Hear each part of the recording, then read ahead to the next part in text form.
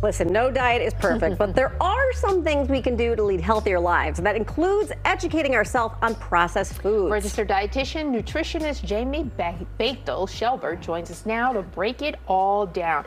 Jaime, this is one of the things I struggle with, especially when you have little ones that don't eat a lot, and the things that they do eat end up being the processed foods.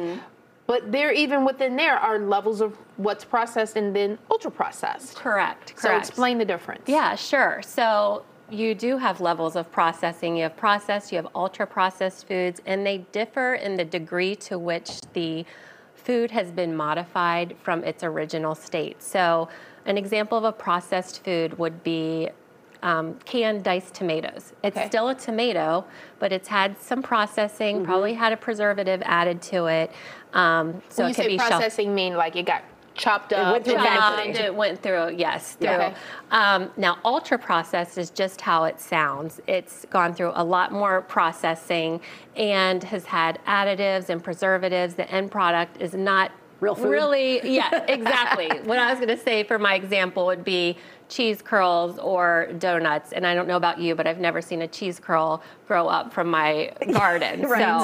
So far from the whole food ingredients. Well, and I think what people they stumble on is like, you think, okay, I'm going to give my kid a granola bar, but the granola bars are processed, and a lot of them are ultra processed. I know. And so I'm going to lead you through a few tips here so maybe consumers will know what to look for on those labels. Okay, all right.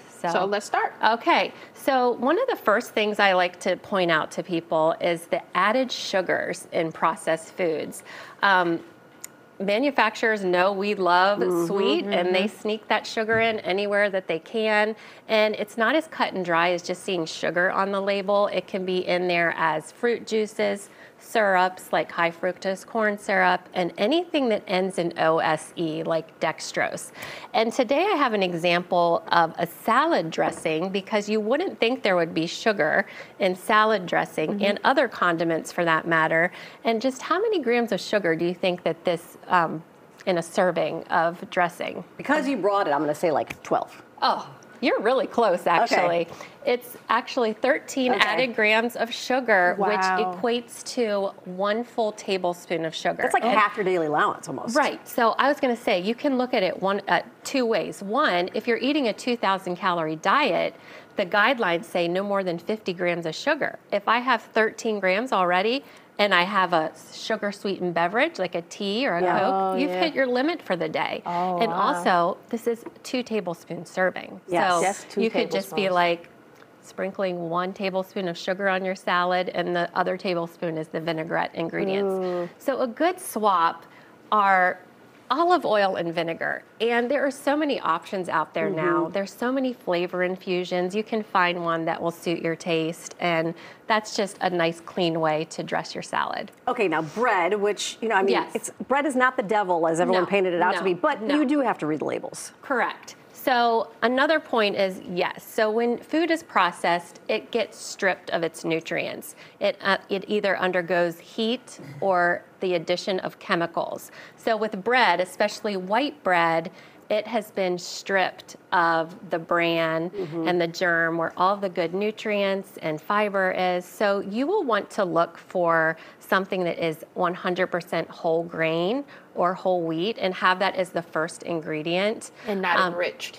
Yes. Exactly. Right. Because you see enriched and you think, oh, it's good. They added everything back in, but it will never mimic the nutrient profile of the whole grain that you started with. Okay, so you bought a box of cheeses because you wanted to demonstrate the number of ingredients that actually goes into this snack. Yes, I don't know if you can look at this label here. I mean, I can only read the first like 3 and then I don't know what the words say. I actually asked my 10-year-old to count the ingredients for me so I knew what to say, and he's like, Mom, I give up. After he got halfway through. I think I got up to like 80 and I gave up. But 80? Yes. My kids love those things. Yes.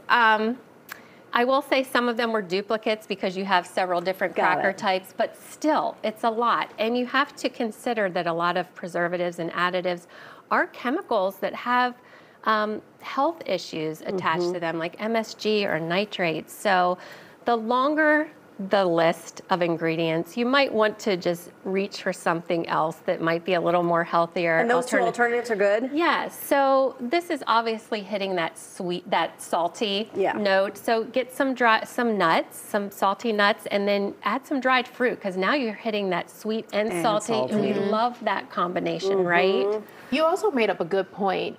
It is summer season. It is also farmers market season. Yes, Great time to hit that up as well. Yes, yes. I'm all about supporting local. If you look in your community and see what is in your area, I would highly recommend supporting local, and you're getting that good in season.